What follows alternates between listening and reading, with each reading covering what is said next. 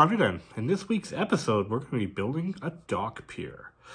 So, I'm kind of building a pier. Let me explain myself here. So really, I wanted to start building some more terrain for Raise the Black. So that's the new expansion that's coming out for Blood and Plunder. I wanted to make a pirate port. So you've seen me, I've done a native villages, I've done a native port, I've done, I call it the Port of Plunder, which could be used for any European nation. And I built several components to these projects. So I think kind of the next big project I want to do is a port for the pirates. So Raise the Black takes place in the 18th century. So this is really the far end of the golden age of piracy, and this is probably the time that most people are familiar with Blackbeard and such, and those kind of the pirates that people are most familiar with, so they're kind of like the rock stars of that time frame, let's say, and I kind of wanted to have more terrain dedicated to that. Now they had kind of like their own empire, and they had islands that they would use for their base of operation, let's say. So I kind of wanted to capture that and build some terrain pieces around it. So I want to build kind of like a whole port. I have all sorts of different buildings in mind that I want to do for this kind of, for Raise the Black. So the first piece is this pier. And I started building it, and I was like, okay, well, I'll build a pier. I don't have one. I have lots of different docks. I built dock accessories, and there's also other videos we've done using docks, but not a pier. So I started constructing it, and I'm like, you know what? This is just not as interesting as I wanted to be. I said, you know what? Maybe they had a trading post on there, and this trading post got damaged and destroyed, and so I kind of wanted to do something a little more elaborate. And I figured maybe the pirates captured this trading post and turned it into like a tower or a base of operations somewhere they store all their cargo or their treasure. Or maybe they use it for, paying off. The pirates would come in with their treasure and they would give them gold for it and such. So maybe it was kind of being repurposed. Kind of put a little tower, a crow's nest in it, and this kind of thing. So I just wanted to kind of explain this terrain piece because kind of like, what?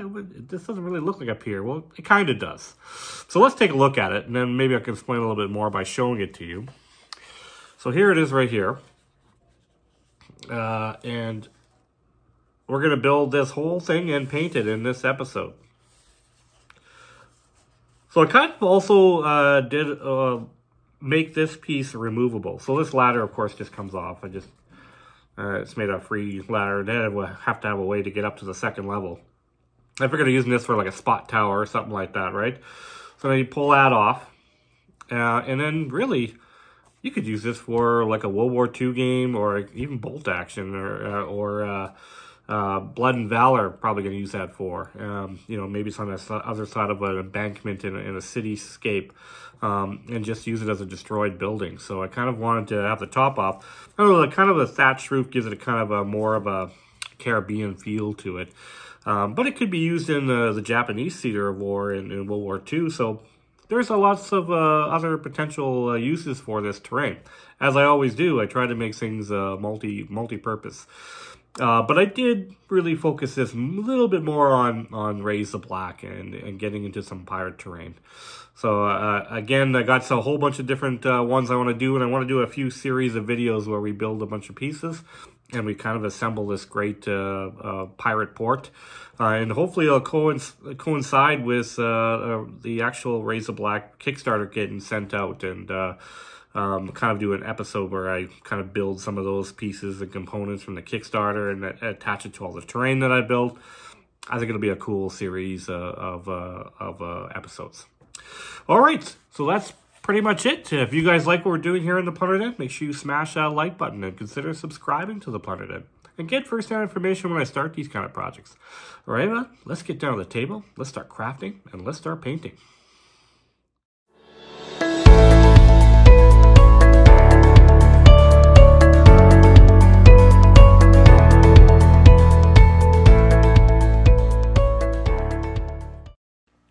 Okay, so let's go over some of the materials I use for this project. I got some popsicle sticks. There's some of that willow fencing in there. We got a little bit of dowels. We got assorted balsa wood. And I have insulation foam, just chunks of it. That's my hobby bag of leftover parts. We got some matchsticks in there and some more coffee stir sticks and that kind of thing. Got some twine, and I got some pre-cut pieces here. So this is kind of in a shape of the pier that I already want, and a piece of dollar store foam board that we're going to use for the base of this project. So this is the dollar store foam board. It's kind of a rounded shape. I've kind of wanted docks to go off in 3 different directions. And at this point, I wasn't really sure what the whole thing was going to look like. But I did want to make sure that it fit with my old dock system. So I kind of put it up there. That's a 1/2-inch insulation foam, by the way, on top of that dollar store foam board. And with that on the foam, with the popsicle stick, it's actually the perfect size. So then I took my miniature and kind of just put them in the space here to see what it looks like. And to see exactly how I want to plan it out. And that's really kind of how I work. I just kind of put things out and I just see how it's going to work. And I just let you know that I'm going to white glue that foam to the bottom of the foam board. So now I used my X-Acto blade there, and I just cut the edges of the foam just to give it a more rounded shape. I didn't want it to be so boxy. And I'm just showing you that I'm going to cut out these willow sticks into kind of like posts, because I'm going to match the rest of the docks there. But I'm going to use willow fence instead this time, which has texture on it already, which is great. It'll save me a step. And then I'm just showing you I'm going to texturize some popsicle sticks. So then I got my tin foil ball here, and I'm going to go over all the foam that I have here. I cut 2 round pieces, or I just cut it from the scraps that I had, and I kind of used it to put off where I'm going to put the 2 other extensions of the dock. So I knew I needed to be a little bit higher in those areas. So I just cut these 2 round pieces off. So then again, I'm going to use some white tacky glue to glue those on. So then I just thought it was too boring just to have a dock system like it just a pier. So I decided to build this trading post, kind of a destroyed trading post that I feel that the pirates are going to repurpose. And this is kind of where the idea came. I just wanted to do something more with that piece. So then I cut some balsa wood out, and that's coffee stir sticks, and I ended up using some matchsticks. And really what I'm doing there is framing out the windows of the foam. So I kind of cut the general shape out, and then I frame it all out with that balsa wood and matchsticks and the coffee stir sticks, and it gets you your nice looking sharp windows. And I just used that white tacky glue to glue that all together, and then I glued the walls permanently in place on top of that foam. So then I'm kind of going back to the posts again. So I have them all cut out now, and really deciding how I'm going to lay them out on there. So you can see I cut three or four different sizes and different thicknesses of the willow sticks. So I got a nice little assortment. I like the mixed, just similar to the docks, the mixed posts. So this is after I've decided where I'm going to put them. So I decided 4 on the entranceway, 2 on either side of where the docks will come off of. And that's kind of how I decided to lay it out. So then I started building the second floor. So I got some balsa wood here and decided to put a post and then some just kind of edging on there, because that's where the roof is going to sit on top. And then we got some more balsa wood framing and just kind of really building out the base of the second floor. You can see that I've got all the posts in place, so everything's kind of glued together here pretty much. And then I'm going to start contemplating putting in the popsicle sticks, probably just on the round pieces and the main passway first. But then really what I want to do first is add the black craft paint on there. And mainly, it's just easier to paint it afterwards if the base already is black before you start gluing things on top. In the past, I would have actually just glued everything together and then painted it. but I find that this method works better. It actually makes your piece sturdier as you go along because the craft paint kind of glues it, reinforces it. And then you can add more things. It's easier to work with your piece too because it's a lot more solid. So I know I already showed you that I'm going to texturalize these again, but I just wanted to mention it again that I'm going to skewer those with that knife. And then these are insulation foam I'm going to cut into bricks that are going to be glued on the outside of, I decided to make a brick structure. And then the chunks I'm going to cut into these boulders. And this is similar to the seawall that I built in the past. Similar idea. And that's my coffee tin there. I'm just going to put everything in there, shake it up for about 4 or 5 minutes, and give it some texture. So then I started laying out those popsicle sticks, and to give it a more rustic edge on it, these are my clippers I use here, really, and I just kind of bend it off the edge and snap them, and it gives it a real rustic look to it, like it's got some old planks that they used. Again, similar to my docks, I want everything to feel like it's all part of the same world. It can all be connected to each other. And that's why I'm using very similar techniques here so it all matches. So I can interchange all my pieces. So I'm just showing you, I started adding, I actually had some leftover bricks from a previous project. So I started laying in the base of the bricks, mainly because I want them to be on there first before I kind of put the popsicle sticks in there. So I kind of decided that as I went along, I wanted to get those bricks in there right away. So you can see I've done the 3 docks sections leading off of the pier. And I've already laid the popsicle sticks in. So now I'm just showing you I'm going to cover the rest of the walls in bricks. And I'm only going to do the outside of the wall. The inside of the wall is texturized dollar store foam board. And then I decided it would make sense that there would be another set of framed windows up top. So I just cut that out to right above the other side, and I just put some more balsa wood and stuff in there. And I'll just show you, this is kind of how I apply my bricks. I just lay the glue on thick, and then I just kind of just randomly put my bricks on there. Now you can see I kind of made a bunch of them all in different shapes and like all over the place, like it's broken wall. I kind of have a pile out back there where there's a little corner of the wall. And then I moved on to adding my boulders. Now I came to the conclusion that I cut the front straight and I was going to need to add an extension to have it, because it's supposed to be a breaker wall, right, for the ocean. And I figured it did make sense that it would be right up to the front of the side. This is something that I changed as I went along. I realized that I needed to add that breaker wall at the front. So all I did was glue that on with white tacky glue, and then added my boulders to the front. So now we're going to work on building a basic structure for the top second floor. Now, I always want it to be removable and something you can pull away. But I decided before I did that, I went and did the rest of the base floor.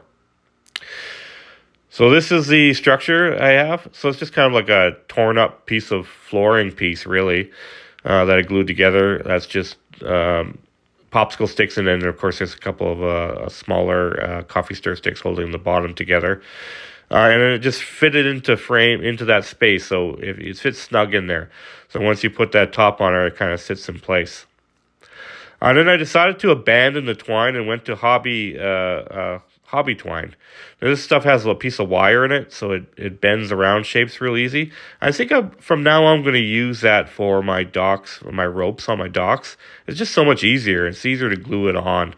So I decided to go in that direction.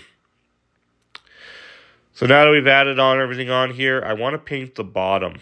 And mainly because I just want to stop any potential warping.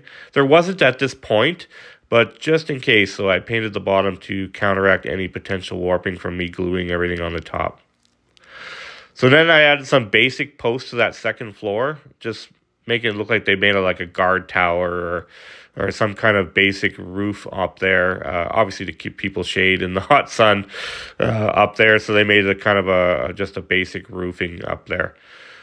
So I used some of that willow fencing, and then I just glued some balsa wood on top. And then I decided to give it a more Caribbean feel, or I decided to add a thatched roof to it. In my previous 2 episodes, I've been working a lot with this torn up rope. So if you refer to those 2 episodes, and you can see how I made my thatched roofs. And that's all I did. I just glued it on there. So now my little piece is removable.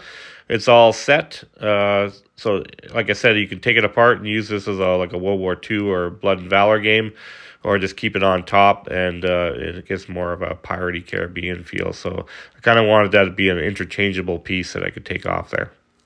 So then I showed you the black craft paint. I covered everything in black craft paint. And then came to the conclusion, how do I get to the 2nd floor? I'm like, well, let's build a ladder. So that's willow fencing, and that's all I did. I just slapped a ladder together with some white glue. And then I kind of added just a little bit of black paint in some of the ridges where the willow fence was overlapped, just to overemphasize that it's overlapped thatched roof. And this is after I've added all the black craft paint. And this kind of really just is the ultimate, seals everything in.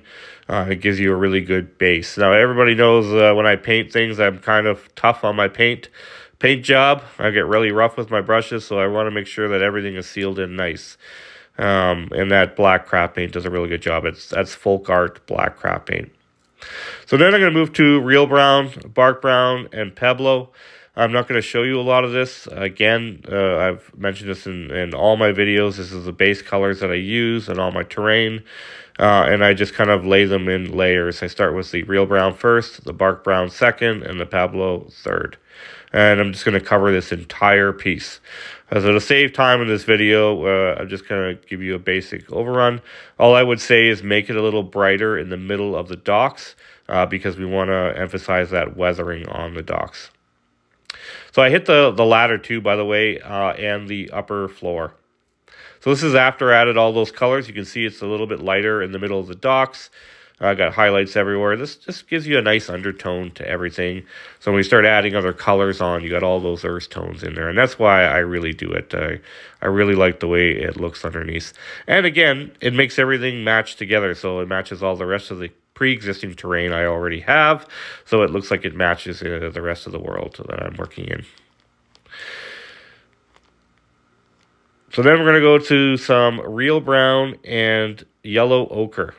And really why we're doing this is because we're going to start painting the top of the docks here. Now, I've done this technique in some of the fortifications and all my dock videos. So I'm not really going to show a whole lot of that because I've already done that before.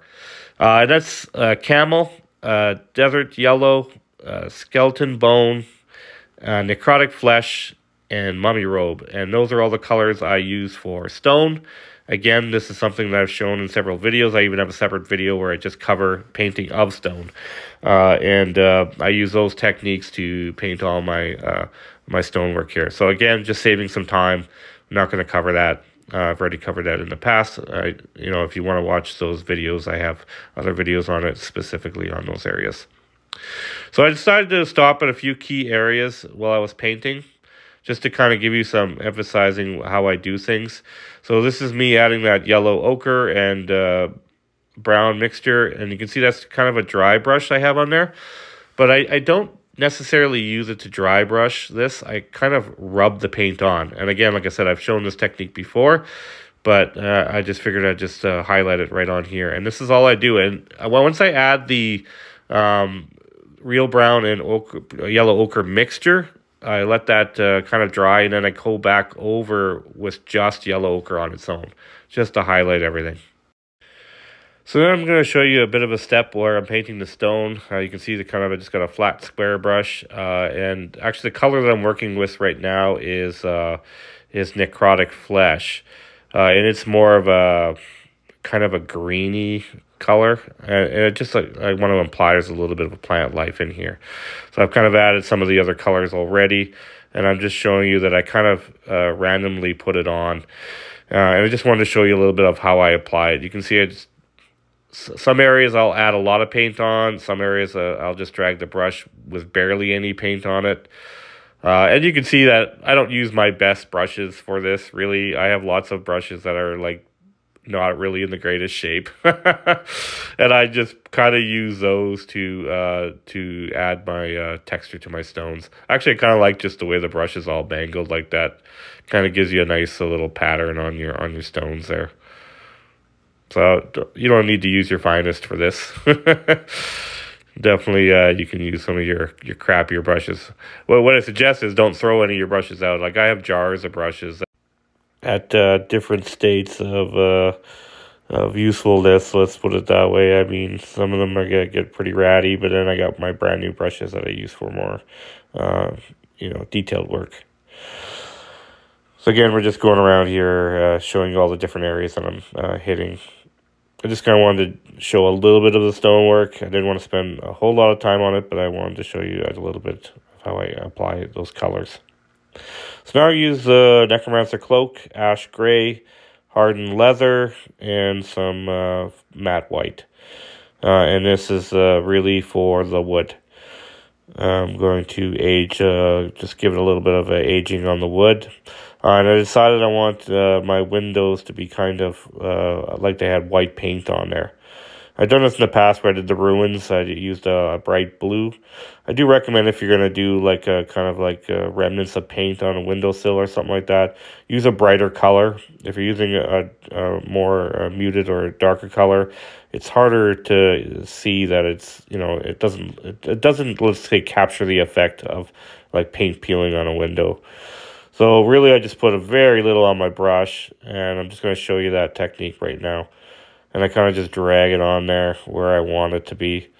So it just kind of looks like there's a little bit of paint left over. I would try to get as many of the edges as you can. If you see how paint falls off on things in real life, usually the paint will stay on the edges or corners of things. And that's where it stays first, but and fades really more to the center. That's where it usually falls off. So you kind of just keep that in mind when you're adding the paint. And that's really all I'm doing here. It just gives it a kind of it looks like the paint's just falling off and it's just really weathered. Oh, I made a bit of a blob there.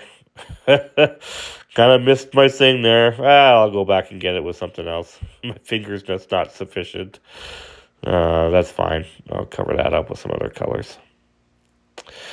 So I just wanted to show a little bit of this, how I apply this. I have been asked in the past to spend a little more time on that particular portion of it, mainly because I've done buildings where I've done this kind of look to it, where the paint's just chipping away on it. All right, so this is after I've kind of added that on there. And just wanted to show you what it looks like when I'm done. So I also added some, you can see hardened leather on a few places just to make it look a little more stained. So not only did I hit the wood, I hit some of the stonework a little bit, just to give it a little more, like there's some kind of rain or damaged it and created some kind of spots on it. I'm going to use these other colors, Skeleton Horde, Agrax Earth Shader, Sterling Mud, Grim Black, and Commando Green. And really this is just my final kind of weathering of everything. I use all those colors, and I'm just going to cover the entire piece in strategic spots to cover everything. So this is after I've kind of added all that. So the skeleton horde there, I kind of added it to the bindings on the posts. And I decided to stop and show you the Sterling Mud. So I've added these in several pieces, but I've never actually shown myself actually apply it. So we're going to spend some time in this video adding it on there. So Sterling Mud is it's a Games Workshop product. It has a muddy texture to it already, so it looks like mud. So it's already pre-mixed the right color, and it's really got a muddy feel to it. So this is actually great stuff for this particular project, because that's what I wanted to be around the rocks. I wanted to have a real muddy feel to it. So this was actually the perfect product to use. All right, so then I went back to Mummy Robe for one final coat. And really what I'm going to use this for is like stippling, or just poking it like that just to add little white dots. I don't. If you look at aged stone, it gets a lot of little white dots or specks all over it. I don't know if it's from growth of a plant life, but I've noticed that you see that a lot on. You either get and when it gets aged, like the plant life gets old, it turns black. So you get kind of white spots and black spots, and so I kind of wanted to add that in here. This is really just me observing stone in real life and how it looks. All I always suggest is go on the internet, look at a lot of different old rustic buildings and stuff that's been sitting around and weathered and old ruins, and you can really see all the different colors and stuff in the stonework. So I really wanted to spend some time in this project and capture that. So, by the way, all those contrast colors and other things, I did add it to the thatched roof a little bit to give it a little more color, so it wasn't just that bright thatched roof. And then this is the final steps of putting some of that cheap dollar store moss that I've been using, which is really cool, and some sand. I got a few tufts from Army Painter that I'm going to use, but I'm going to, again, trying to stay away from as much as that as I can. It just gets a little more pricier. If I could find a cheaper alternative, wouldn't mind doing an episode where I try to make my own tufts, which would be really cool.